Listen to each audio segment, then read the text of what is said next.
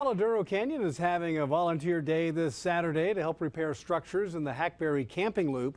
News Channel 10's Canyon Cavazos was at the canyon and learned how this can benefit students and the Hackberry Loop.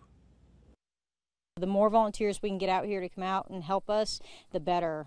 This not only helps our staff members, but this really helps our visitors that are incoming, and they can actually have shade during our triple digits during the summertime. Volunteers and staff will tear down roofs and help repair about 10 structures. All we're really looking for is tearing down the timbers of the roofs. We just need extra hands. There's just so many shade shelters that we just can't get to all of them. College or high school students can earn volunteer hours. If the student is under the age of 17, a guardian or adult has to be present. You're out here, just make sure that you build that pride in your work and enjoy it out here. Gear, supplies, and free entry will be included. Park rangers ask for volunteers to wear appropriate clothing and bring water. Volunteers can come out here and look at those and be like, yeah, I made a difference. The day will begin at 8 and last till noon. To sign up, visit newschannel10.com. Canyon Cavazos, News Channel 10.